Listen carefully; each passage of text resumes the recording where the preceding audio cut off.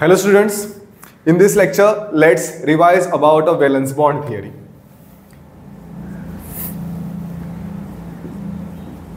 Valence bond theory, in short VBT. Okay, we'll take one question and directly solve this. So question asked is right here, describe shape, magnetic behavior and hybridization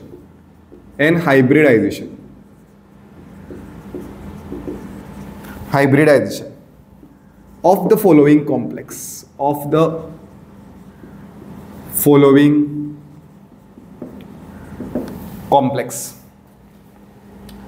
Now the thing is, okay, complex is this, nickel CN4 2-.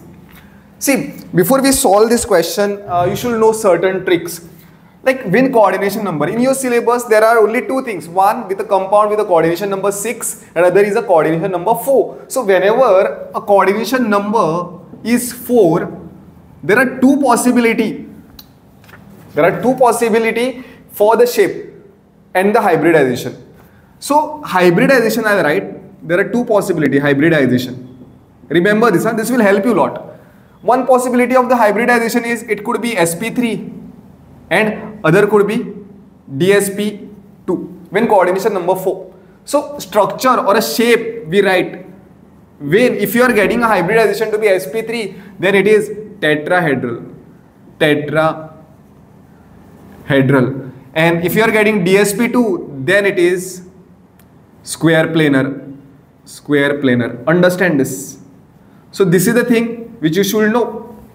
Now if coordination number is 6, when coordination number is equal to 6, right, there are hybridizations possible are, one is d2 sp3 and other is sp3 d2. Okay, and what would be a shape?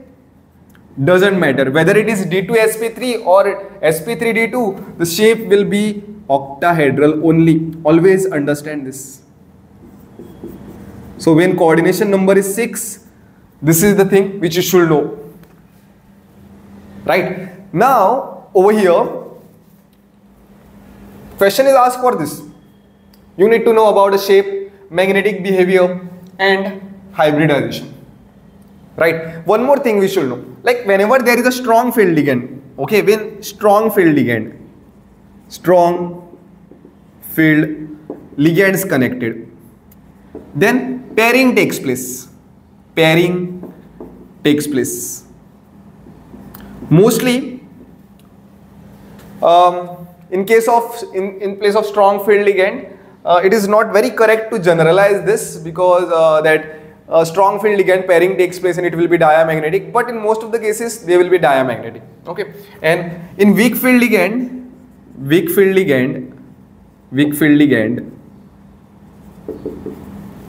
pairing does not take place.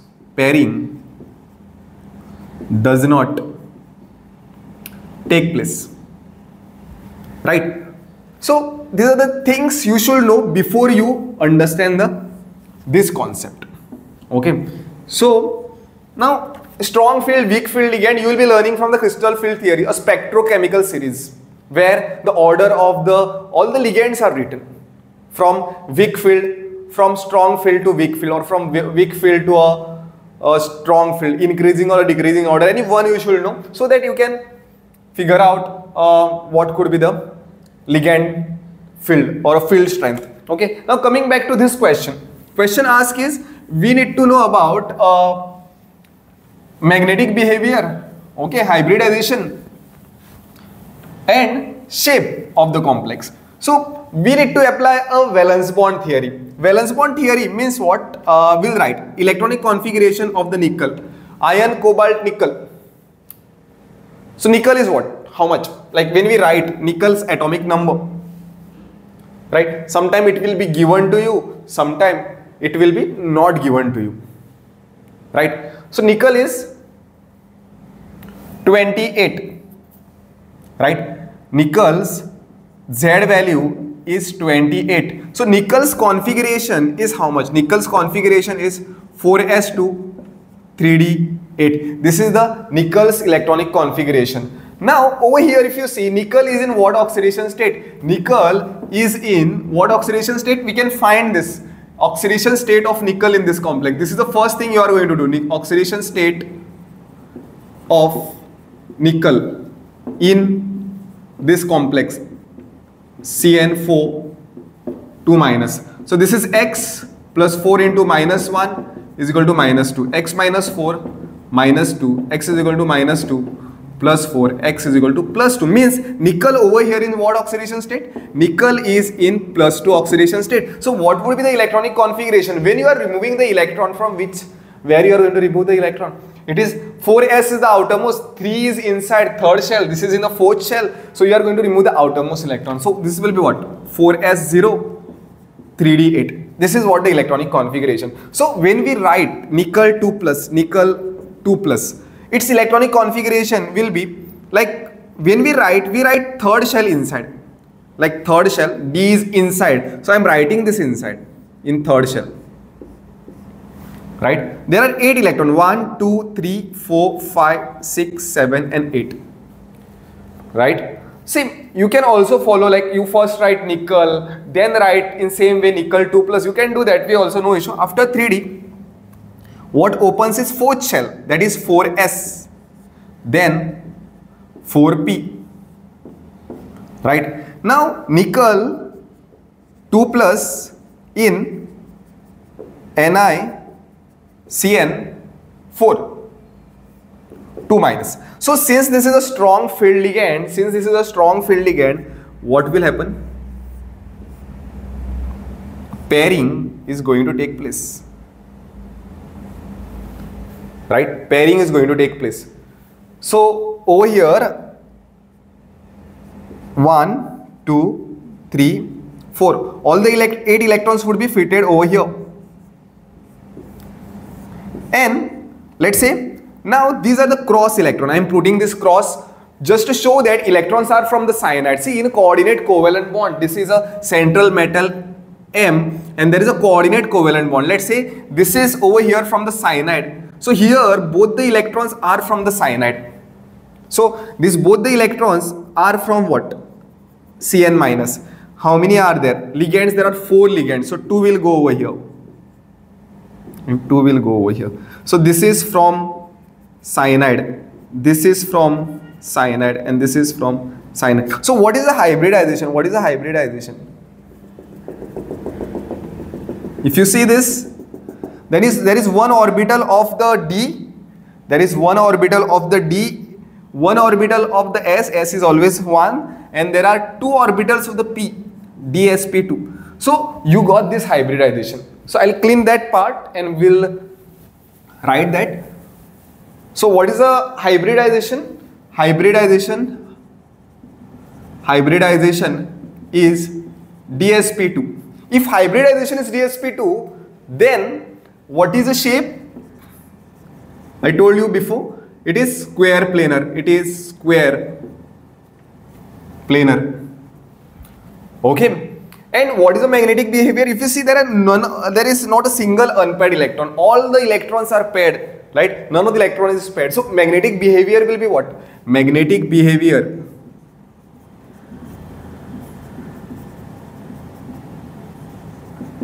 is diamagnetic.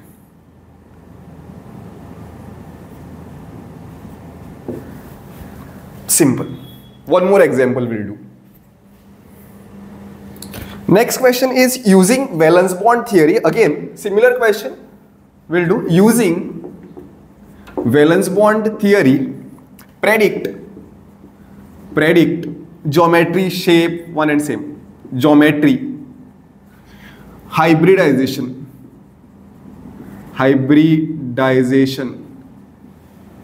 then and magnetic behavior. Magnetic behavior of what? of the cobalt F6 2 minus. One answer is ready, that is geometry or a shape.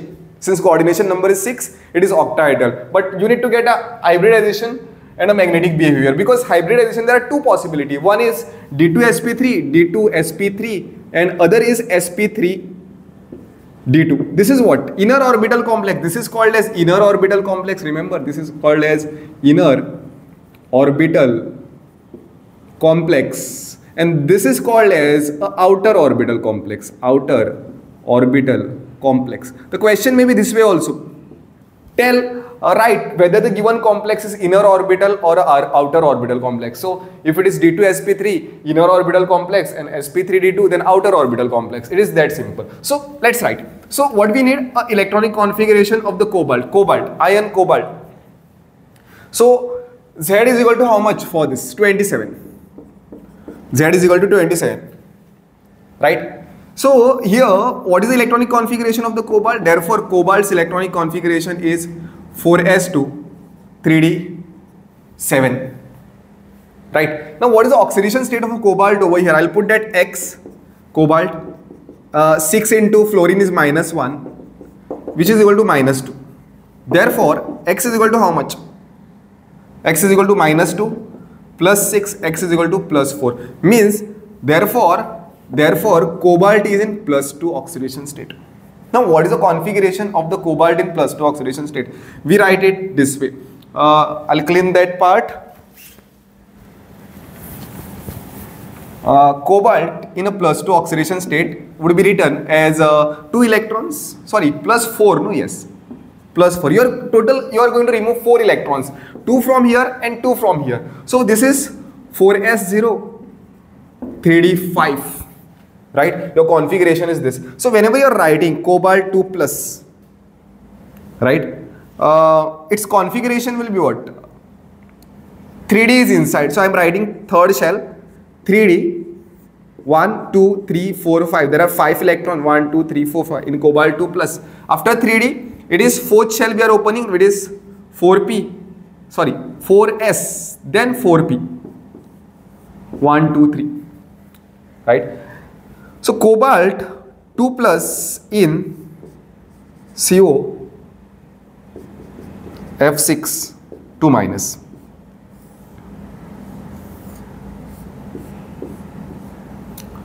Now tell me, what is cyanide? Cyanide is a strong field ligand. Sorry, fluorine. Fluorine is a weak field ligand. Yes, this is fluorine is a weak field ligand. So what will happen? Pairing is not going to take place, right? So we'll write the electrons as it is: 1 2 3 4 5, right? 4p 4d. Here we'll open this because we will require these orbitals d.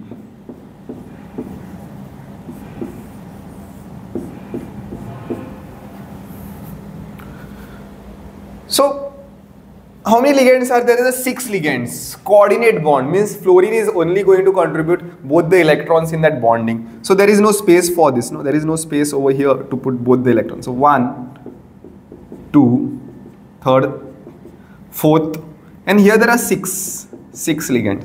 So what is this hybridization? What is this hybridization called as? This hybridization is S, one orbital of S. S will always have one orbital. sp3, and here 2 orbitals of d, sp3d2. So this hybridization which was asked, what is the hybridization? Where shall I write? I'll write here. Hybridization is sp3d2. This is sp3d2 hybridization. Then what is asked? Geometry is asked. We know this. We always know this. Geometry is octahedral only because there are 6 ligands. That is the maximum distance they can stay apart when there are 6 ligands. That is octahedral geometry. Magnetic behavior. Magnetic behavior. You see, there are so many unpaired electrons. Even if there is one unpaired electron, it is paramagnetic. There are so many. So this is paramagnetic. magnetic. And from this hybridization, although it is not asked, this is sp3d2 means what? Outer orbital complex. If it is asked, then you should write this outer orbital complex. Why? D2 is outside. Outside the orbital is being filled in this hybridization. Okay. So this question, out of these two and this, which one is paramagnetic, more stable, inner orbital complex and a high spin complex? Okay, we'll do the illustrations over here. I think this space will be enough for the illustrations of all this, both the things, and we'll write the answers over here in front of that only. Okay, how much space? Yes. So cobalt F6, right? CO F6 if you consider, CO F6 3 minus if you consider. I'll do roughly because in details I have done a previous example. So cobalt over here is in what oxidation state? Cobalt over here is in +3 oxidation state, right?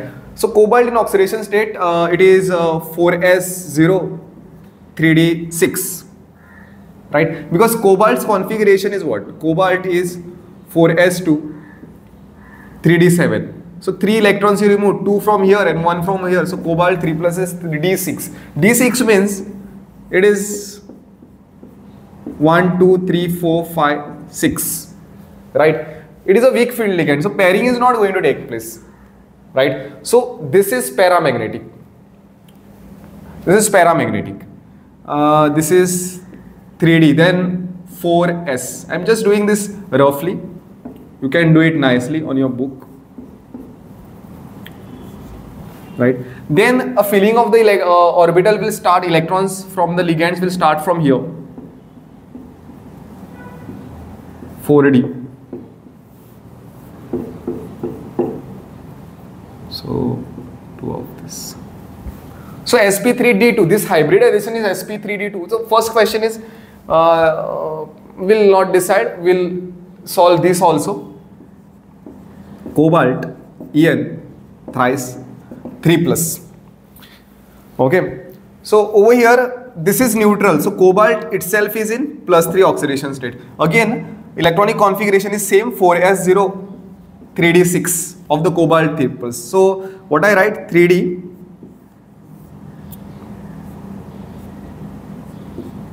1 2 3 4 5 6, and this is 4s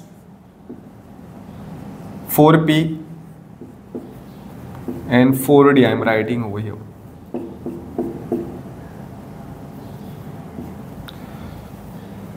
En is what? Strong field ligand. Remember, En is strong field ligand. In a complex, it is going to pair up.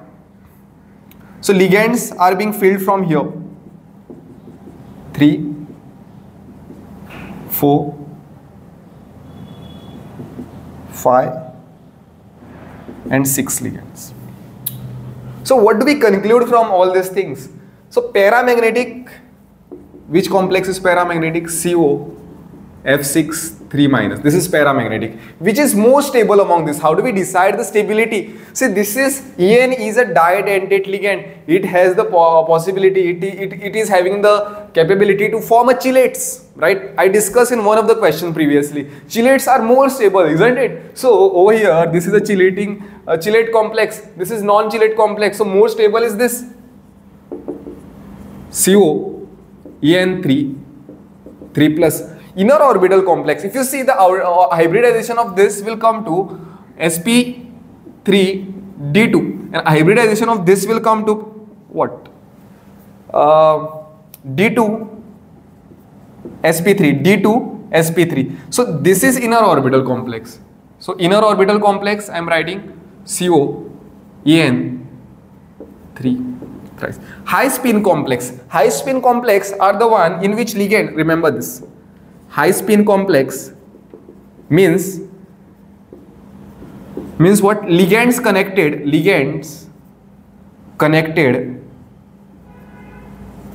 should be weak field. Okay, and low spin complex means ligand should be what? Ligand should be should be strong field. Remember this, very easy.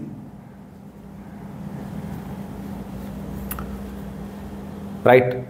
So I want high spin complex means weak field ligand.